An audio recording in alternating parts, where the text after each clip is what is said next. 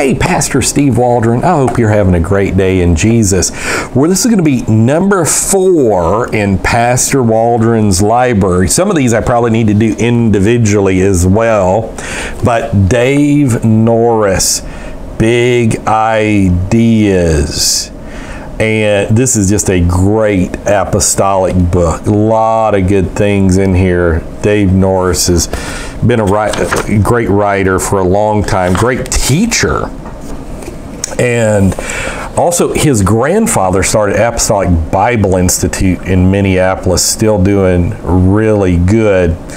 But this is just a fantastic book. It's 340 pages, and he kind of ransacks the realm of scholarship, and it's just really good. So big ideas about love, big ideas about the Spirit of God, big idea about Jesus' purpose, big idea about the gospel, big idea about truth, big idea about purpose. I mean, it's a fantastic book and a fantastic thinking process. I've got some pages marked in here as well on Elohim, as a matter of fact. So that's really good. And then we have right here Peter Sturgis Ruckman, 22 Years of the Bible Believers Bulletin, Volume 2. I've got Volume 1. As you can probably tell by the little markings, I've gone through a lot of this. Peter Sturgis Ruckman. He was a genius, IQ of 195, and he almost single-handedly won a great measure of the independent Baptist world to the belief in the King James Version. Like, sort of the Lord used to be against him, and just through sheer force of scholarship, he kind of won them over to that. The articles from these bulletins are now being reproduced in 12 volumes that will total near 8,000 pages. So I didn't always agree with a lot of things Peter Ruckman said. I agreed with a whole lot of things he said. This is a great book. Again, I've got page after page after page marked and earmarked and everything else. Just incredible stuff. Okay, so third, Pastor Waldron's library, the 4th part, In Defense of Jesus, investigating attacks on the identity of Jesus Christ. Lee Strobel, of course, an atheist journalist who became a Christian through sheer objective investigation. And so this is just a fantastic book. Follow up on the best-selling book, The Case for Christ, Case for Faith, Case for Creation. Great stuff. Okay, 1-volume commentary on God's Promises by Joel Drinkard, by Thomas Nelson. I thought that was an excellent idea because I didn't know, Lockyer's book on all the promises in the Bible, but to do a book on all the promises of the Bible, commentary, I thought, well, that's just amazing. Let's take a look in here. Thomas Nelson, of course, continues to publish really good stuff.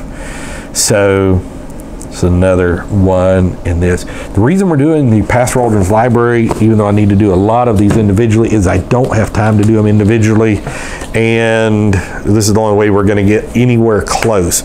So Rush Revere in the Presidency, New York Times best-selling author, and so he basically wanted to teach founding principles to the generation coming up. And so Rush Revere, like Paul Revere, Rush Limbaugh, considered to be the greatest radio personality of all time. I know a lot of people don't like him because he's conservative, but he does try to do some type of Christian thing. He's obviously not apostolic Pentecostal. I'll hear him cuss sometimes, make some lewd references, and he's definitely not holiness. But he does say some good things about biblical things and all kinds of things like this. So Rush Revere and the Presidency. Next we come to Wade Horton, The Glossolalia Phenomenon. This is an excellent book on speaking with tongues. And see, like Charles Kahn is in here. Others. This Cleveland, Tennessee Pathway Press. This is the first edition, 1966. This book is affectionately dedicated to Pentecostal pioneers. Of course, Pathway Press is the Church of God publishing house there in the Cleveland, Tennessee area. I was just reading about the battle for Athens, Tennessee in 1946. How it had been taken over by a bunch of local mob bosses, and a bunch of World War II vets returning home took it back over for the people. So that was pretty interesting. So this is the Glossolalia Phenomenon, life related. This is something somebody put in there. I think I may have got that at a Goodwill. Calling on the Name of Jesus, an apostolic apologetic of the baptismal formula, 10th anniversary edition, Jason Weatherly. This is an excellent book. Outstanding. And he basically went through, like, at libraries, like the 100 leading or 100 plus leading study helps, and just saw that, and just really proves that Jesus' name baptism is the way to go. But you know, almost no real scholar doubts that now. Your F.F. Bruce's and your N.T. Wrights, and you know, Lars Hartman wrote the definitive book on that.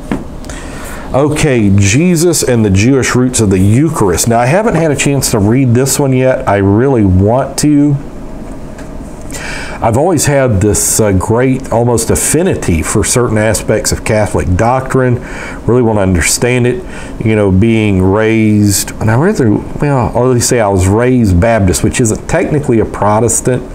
Baptists claim they're not Protestants, but you know, not in the liturgical thing.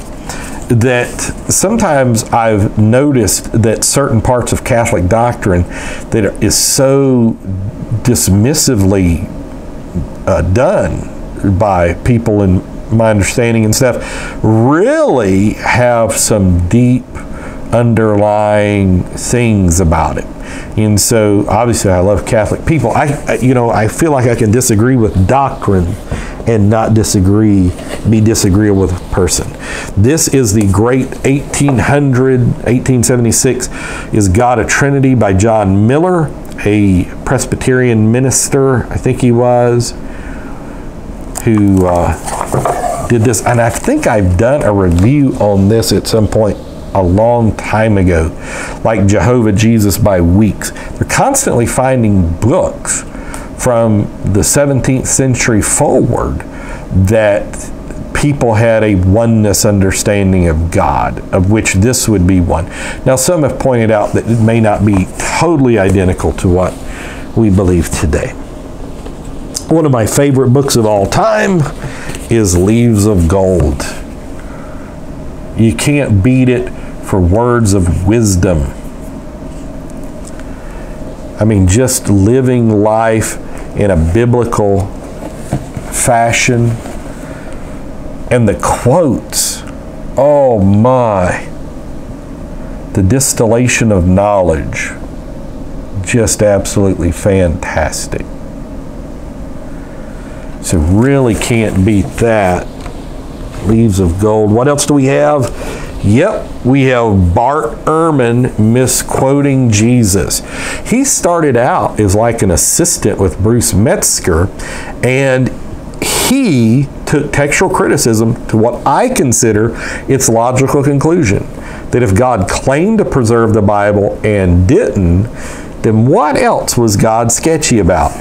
So, Bart Ehrman, University of North Carolina, has these series of books. I try to study his books, study his belief system, so I can counteract it.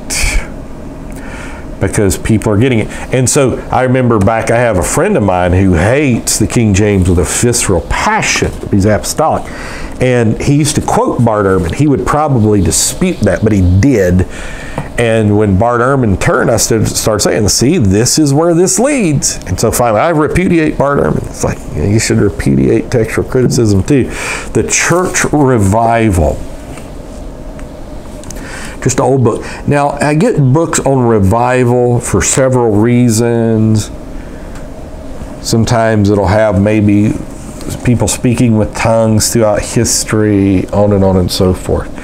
Things that good apostolics, especially, it's like my ministry, what God called me to do,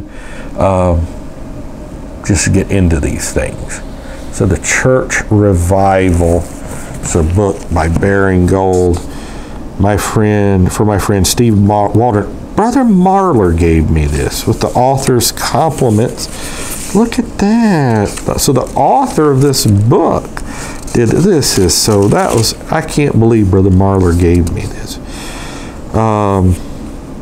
First published in 1914. Wow.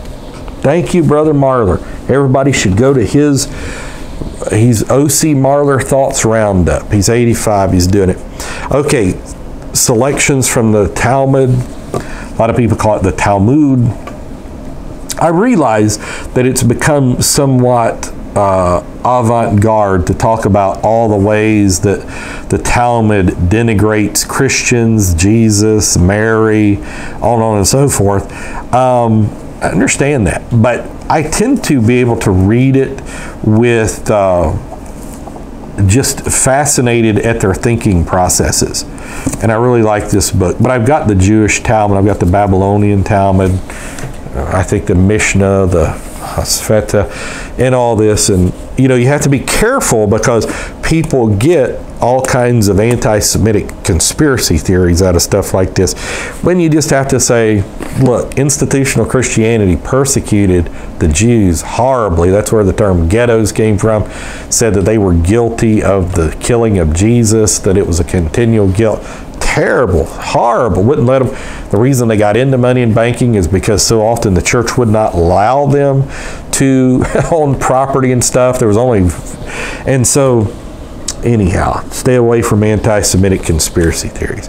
Okay, Not by Chance, Shattering the Modern Theory of Evolution by Dr. Lee Spetner. So another, and this is by Judaica Press, believe it or not. So this is written by a Jewish person saying evolution is incorrect. I'm going to read a couple quick blurbs off the back here. So like Professor E. Simon, Department of Biology, Purdue University, it's certainly the most rational attack on evolution I have ever read. Professor Christian B. Antonson, Nobel Laureate, Department of Biology, Johns Hopkins, extremely thorough and compelling. Professor Y. Leshin, Department of Life Sciences at Bar Ilan University. Spetner's treatise presents a rarely found multidisciplinary approach manifesting scientific expertise in a widely divergent fields. And Department of the Philosophy of Science, University of North Carolina, Professor G.N. Schlesinger says, written with the utmost clarity, reading it was a pleasure as well as highly instructive. This book could serve as an ideal text through which one might acquaint oneself with the central issues of biology. Not by chance. So, Shattering the Modern Theory of Evolution. I may need to keep this out to do a review on separately. Wish I could. Okay, Letters to an American Lady by C.S. Lewis. So, on October 26, 1950, C.S. Lewis wrote the first of more than 100 letters he would send to a woman he had never met, but with whom he was to maintain a correspondence for the rest of his life.